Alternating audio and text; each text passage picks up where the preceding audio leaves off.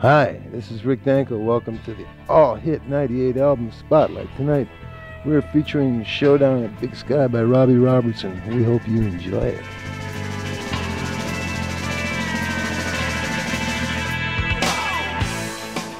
Good evening. You're listening to WPTX WMDM Lexington Park. I'm Thomas, and my special guest tonight is former member of the band Rick Danko. There's a brand new album out on the market called Showdown at Big Sky by Robbie Robertson. It's receiving notoriety and acclaim from every critic in the country. There's a sticker on it. Musician Magazine has stated you have to listen to it for yourself. You appear on a cut, Sonny Got Caught in the Moonlight. It's a lot of fun, and I really like the album. I think it's great. Rolling Stone Magazine just did the top 100 albums of the last 20 years. And the band showed up quite a few times. Did you see that, Paul? Yeah, I did. I'm very thankful, flattered. And,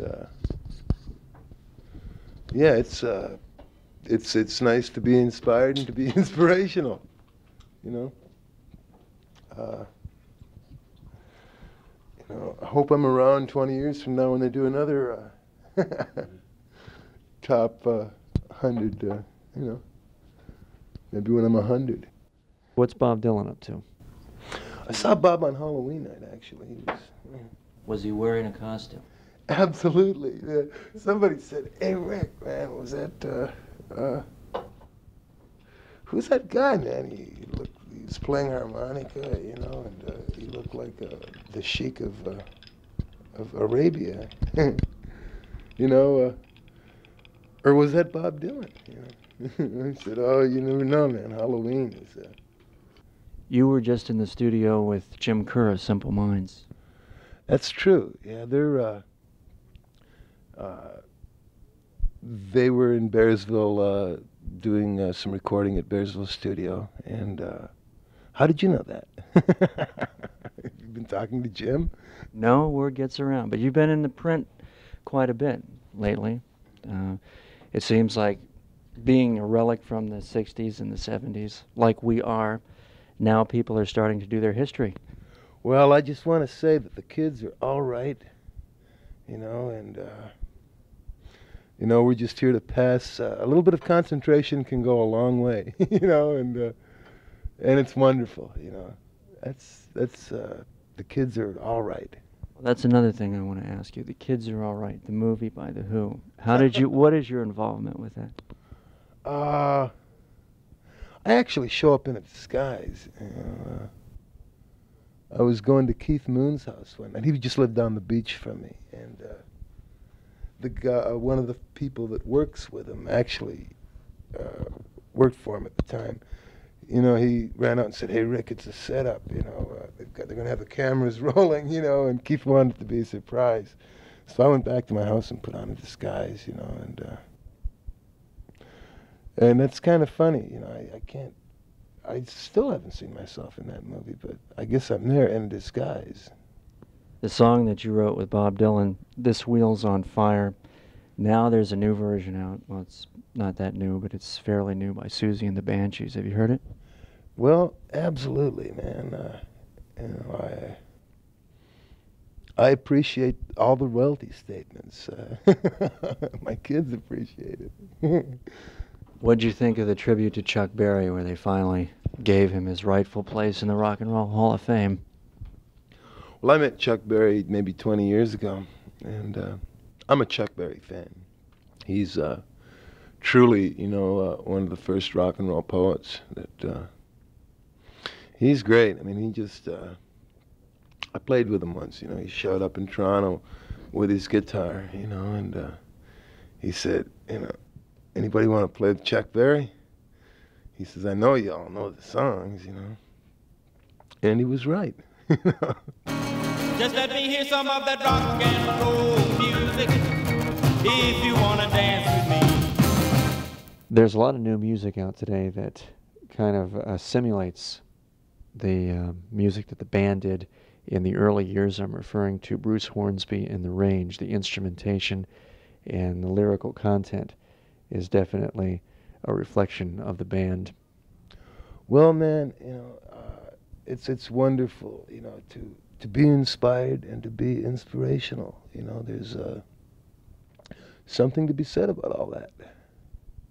Also, John Cougar Mellencamp is now using accordions in his work. Isn't that wonderful? I haven't seen the movie Ishtar yet, but I've heard that they were saying, if you play an accordion, you won't get to play in a rock and roll band or something. But I have 3 accordions at home, Tonight you did a song called Missing in Action. Is that the title? Forever I'll Be. Yeah. Will that appear on a new album?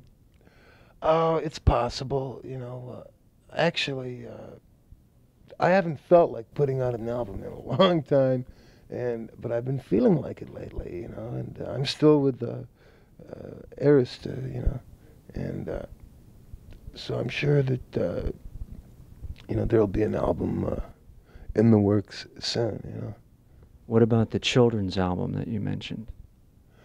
That should be, there's some different people from Woodstock, Happy Trom, and there's maybe, it might even be a double album, because there could be as many as 15, 20 different people, that are involved, and I think it's great, Jimmy Crack Corn, Burl Ives, he was very inspirational. What other future projects do you have in store for 88? Well, 88's just about to begin, I promise I won't work too hard, and endorphiums, I've been working on the endorphiums, taking 1-hour walks, getting ready for the big 50s, being healthy, and that's important. I liked your version of Lionel Richie's tune tonight. Thank you very much. He's inspirational too, I wish you would sing a couple bars for my wife, Carla. My love, just thinking about you, baby, blows my mind. Thank you. Let's continue with the All Hit 98 album Spotlight.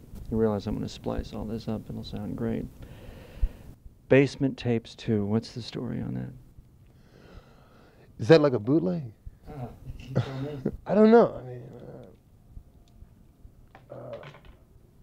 With Tiny Tim. I like Sit Up on My Knee, Sonny Boy. Tiny visited our station. He's with the Carnival. He's a wonderful, he's also inspirational, he knows how to get attention. But will there be, we don't know if there's going to be a Basement Tapes 2 or not, if a label will take. I see what you're talking about. Well, have you heard that there's a bootleg? Someone just gave me a set a couple of weeks ago, and yeah, it's amazing.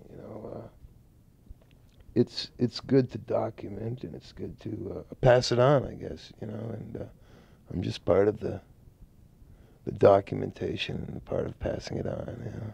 Well, maybe you can dub it and send it to me? Absolutely, man. I've got somebody that'll do that for me. One question that has always made me curious, why didn't the band appear in the movie Woodstock? Oh, I guess Albert Grossman was my manager at the time, God rest his soul. Obviously, they just didn't make him the right offer. He was very overprotective of the band. Well, it's it's like it's good to be protected sometimes. Put them on double; it'll save you a lot of trouble there. What is Blondie Chaplin up to? He lives in New York City, and we get together and play music every now and then. He just went to Madrid, Spain with me about a month and a half ago, I guess.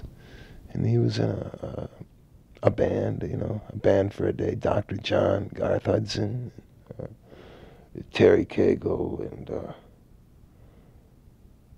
Earl Kate, from the Kate Brothers band, you know. We had a great time. I think we're going to hook back up in February and go to South America, you know, and play some music. I'd like to be in Rio at carnival time. I haven't done that yet. Life is a carnival. Absolutely. Believe it or not.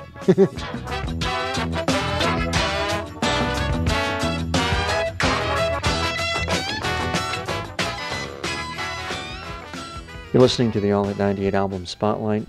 I'm Thomas, and my guest tonight is Rick Danko. How's Levon? Oh, he's fine. Yeah. What has he been doing? He just finished making another movie, and I spoke to him yesterday briefly, and I'll get together with him next week, you know, Sunday or Monday or Tuesday. Is there a chance that you all will get together and play? I think in February we're going to do something, you know, together, you know, February, March. We would love for you to come down to Southern Maryland sometime and play. Well, maybe I'll see you in the spring, you know. County fair or something like that? It's hard to say, you know, but it would be nice to come to your neighborhood and play some music. I really appreciate you being the special host of the All Hit 98 album Spotlight tonight. Thank you very much, man. It's a pleasure once again, you know, to be here. You have anything to say about the new Robbie Robertson album?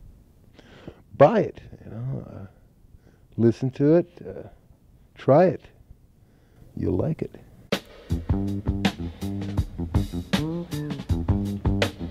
Hi, this is Rick Danko. You're listening to WMDM Lexington Park, All Hit 98. Do you know how lucky you are? Thomas, Grooms, keep up the good work.